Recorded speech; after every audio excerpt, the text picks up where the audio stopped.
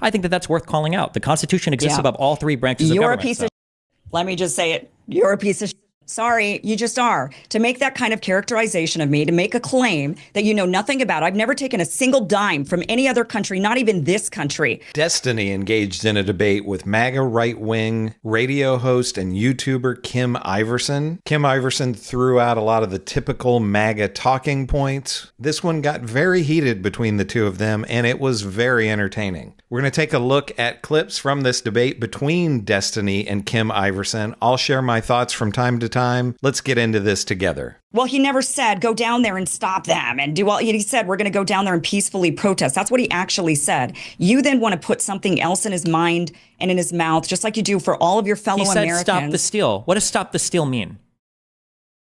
They believed that the election was stolen. Okay, that is something that is fine for a person to believe. Okay, and if you think the election was stolen, and if you think the election is stolen, and you send a ton of people down to the Capitol building where they're certifying protest. Why would you peacefully protest a stolen election? That's what he said. No, he didn't say. He said, "I know you're going to go peacefully protest." Down there and we're going to peacefully protest. He didn't say that. No, you're putting words in his mouth. He never said that quote. That you just made. That you just invented that quote. Then you tell me the words that he said when he said, "Go down there and violently take it." No, he said we need to fight like hell. You need to fight like hell, or you're going to lose your country. He said we need to give these weak Republicans, something to fight for. We need to give them a backbone. We need to help the strong ones. They're going to help us. Like these are. He made these statements over, and I can read you 20 statements that he made. It was an hour speech. Destiny, you make things up. Well, he's the one under federal indictment. People are thinking. You make things up about what people are saying. You're making it up. I haven't made up a single thing. You just made up a quote from land. What fantasy land? You need to focus on facts. I am focusing on facts. Well, I do focus on what people say. You're the one that you didn't even know what the legal theories were that you were purporting earlier. People that support RFK Jr. are just hateful. They hate the country. Yeah, a lot of them do. America. They do, absolutely, 1,000,000%. Look, you're just making stuff up. What am I making up? You haven't said a single thing I'm making up. 30. Did Trump purposely block the right-leaning immigration bill that Republicans have wanted for years? Yay or nay? Yep. I think we covered that. Wait, that was a yes then, right? He did intentionally block that. That was shot down. I'm sure, just like Democrats blocked him previously. Wait, which Democrat called? Wait, what was a Democratic leader who shot down a bill that had the support of both halves of Congress? I'm sorry, what? What Democratic leader shot down a bill that had the support of both halves of Congress to pass?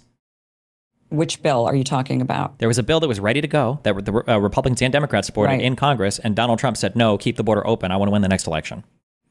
This is great what Destiny does here, because she claims that there are Democrats, that the Democrats do the same thing as Trump, that there's some, Democratic leader out there getting them, who's not in office, getting the Democrats to vote a certain way.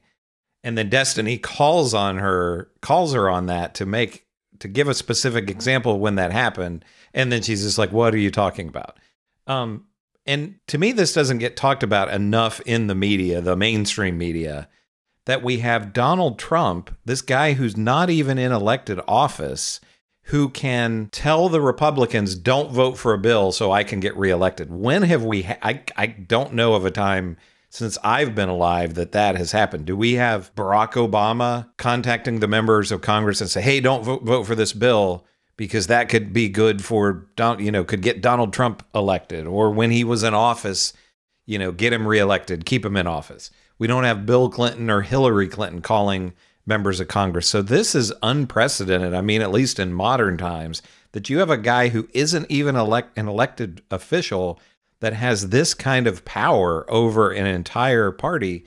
And when they are claiming that immigration is the most important thing and all these immigrants are coming to get you, there's probably an immigrant under your bed right now just waiting to attack you, or, he or she is in your yard just ready to pounce as soon as you walk out the door. This is the worst threat facing us, but yet, we don't want to vote on a bill because we want to wait a few months so that our God King can get reelected. Is that not treason? Is that, if this is the most, if immigration is this horrible security issue facing the United States, and there are just these hordes of immigrants coming in and waiting to come in to just attack all of us, is it not treason to push that down the road so that your guy can get reelected? So then Republicans apparently opposed it because he doesn't have the power to just say, don't pass this bill. You can't pass this bill. People had to actually vote on that, right?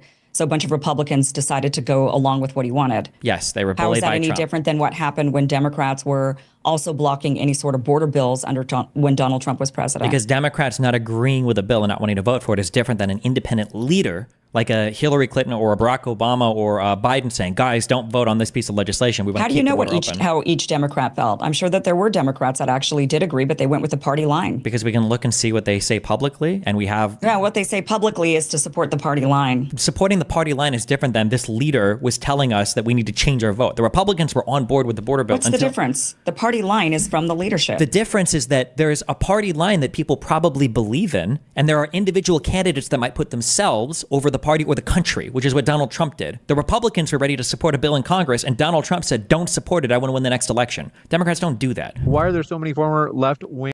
Like Destiny points out, they're putting their party over the country. Is that not treason? You know, we only ever hear about treason in terms of the military, but is it not treason to vote against a bill designed to protect the country so that your guy can get reelected? Wingers turning into rank-and-file Republicans. What are your thoughts? Like a lot of Democrats are switching over to the Republican Party. I mean, I think we're seeing a shakeup of the parties, and we're seeing a lot of people from the right, like Dick Cheney, move to the left. Or I wouldn't say right to left. I would say perhaps the parties are shifting themselves. So we've seen, you know, like a lot of the intelligence community, the warmongering community, the military industrial complex, the Dick Cheneys of the world supporting Democrats. And we're seeing people who had previously been Kennedy Democrats now supporting Republicans.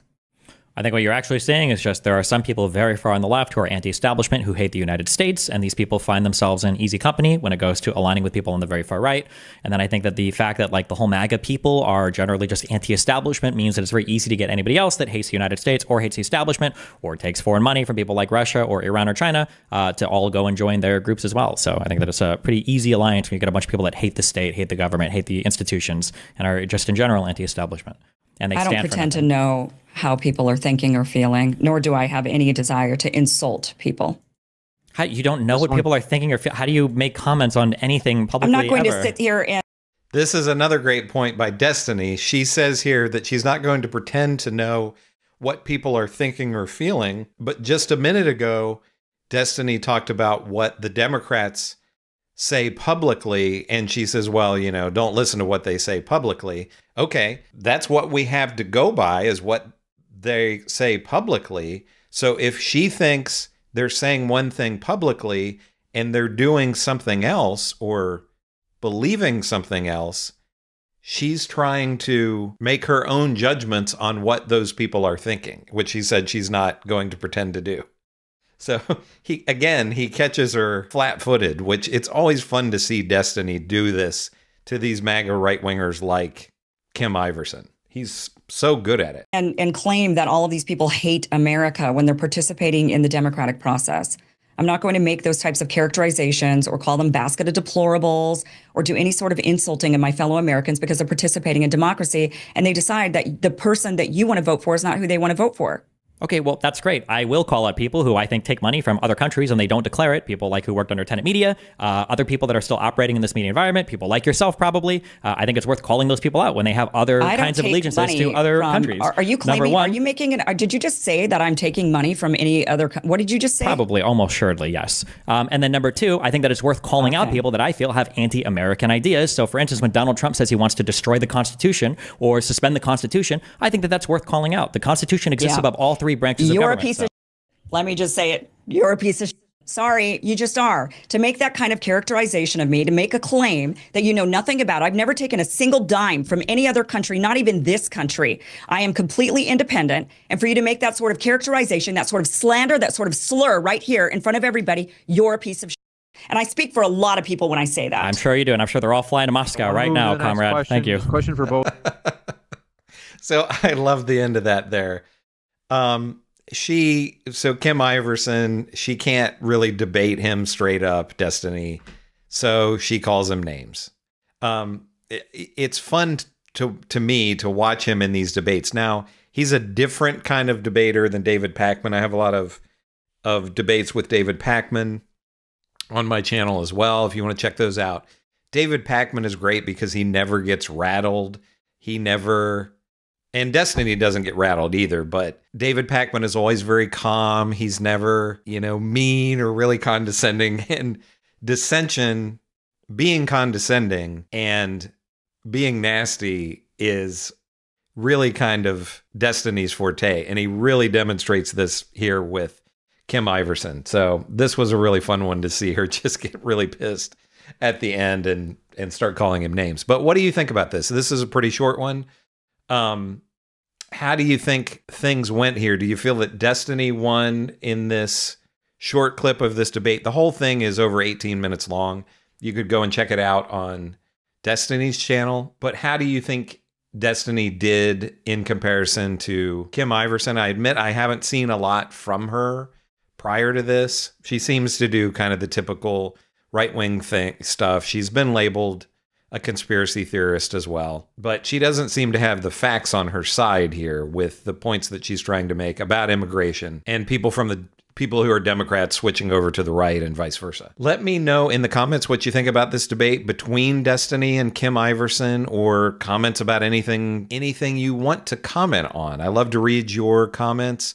Make sure to give me a like and subscribe. It helps me to grow the channel. I'm over 30,000 subscribers at this point and growing. And I want to keep growing so I can bring out more content like this. So if you enjoy this channel and you haven't subscribed, please do so. This is Chris on Culture, and I will see you in the next video.